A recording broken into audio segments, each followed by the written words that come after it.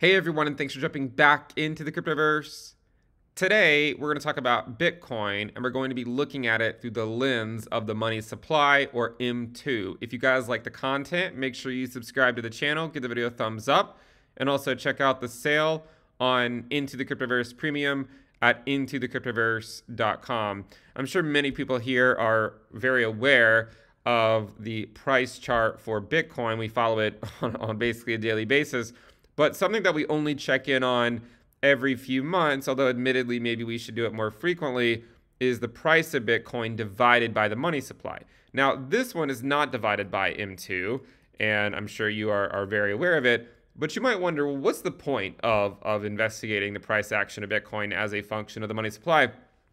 And the reason is because there's an argument to be made that risk assets trend higher with time, sometimes not from any fundamental reason because it's more valuable, but just simply because there's more money in the system. And if there's more money, then people are going to put those dollars somewhere. And where are they going to put them? Generally speaking, they're going to put them into risk assets to try to help protect against the debasement of the fiat currency that's being printed. So if you look at, before we look at this as a function of the money supply, look at it with the S&P 500. Divided by M2. So this is the S&P 500 divided by M2. Now, again, remember, the S&P not divided by M2 looks like this, right? I mean, is it not just up and to the right? Okay. Now, look at it when you divide by M2. It's not really up and to the right in the same way. In fact, the valuation that the stock market, the S&P 500 is at the current time is the same valuation that it was at in October of 2020 and in February of 2020 and in November of 2017 and in December of 2007 and June of 2002 and September of 1996. So to some degree, you can understand why we might be interested in how Bitcoin looks as a function of the money supply.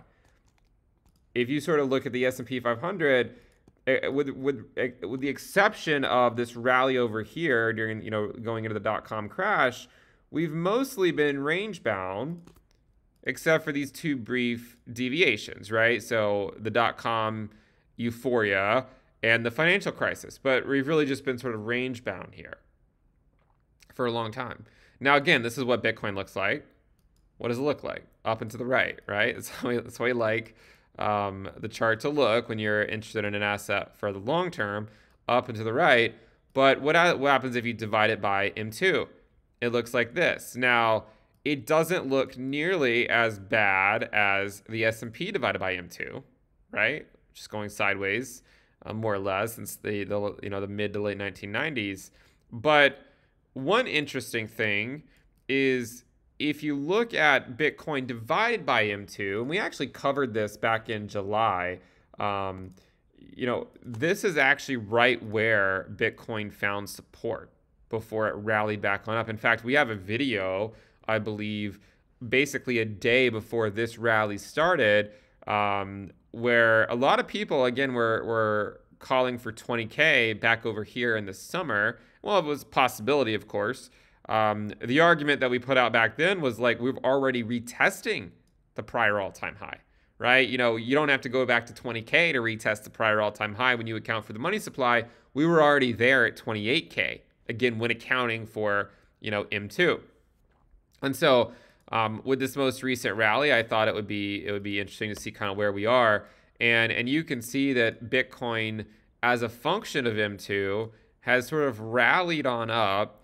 And if you sort of draw this trend line here, just sort of across to sort of get this top and to get these bottoms. You can also see there was some hesitation around this level as well. So in order to get there, we're just a bit further away from it, but it does go to show you that, sometimes when you look at it only as a function of the price, it can leave out, crucial aspects. Okay. So again, look at where we tested it back in July.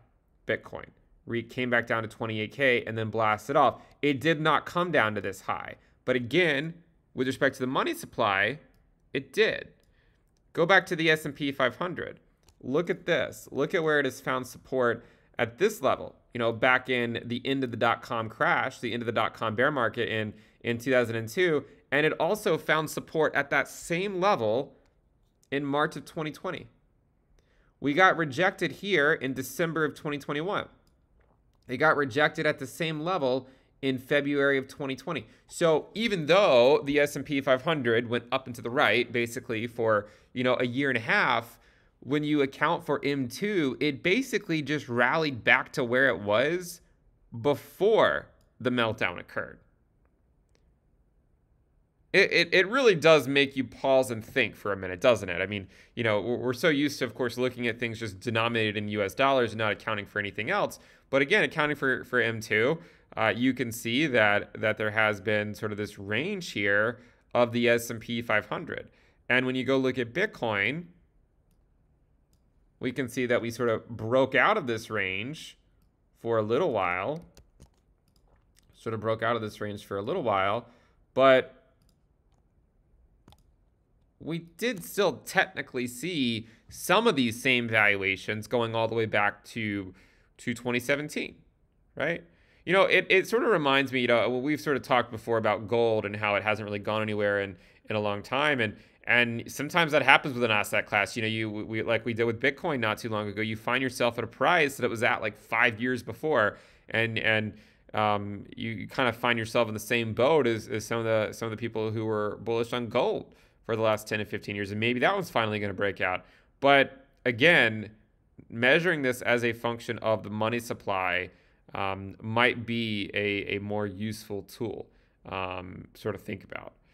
One thing to consider with the S&P divided by M2 is that it rallied back up to where it was in March 2020. So, you know, by the end of 2021, it basically just went back up to where it was in March of 2020. But with Bitcoin divided by M2, you can see that it hasn't even gone down to that level, right? I mean, so Bitcoin has certainly outperformed, you know, a lot of these different asset classes as measured from sort of like right before we saw this catastrophic sell-off. Again, accounting for the money supply. But I would argue that when you account for M2, this level that we're coming into right now is going to be an interesting level, because this is what previously provided resistance back in 2017, and it also provided support right here in 2021,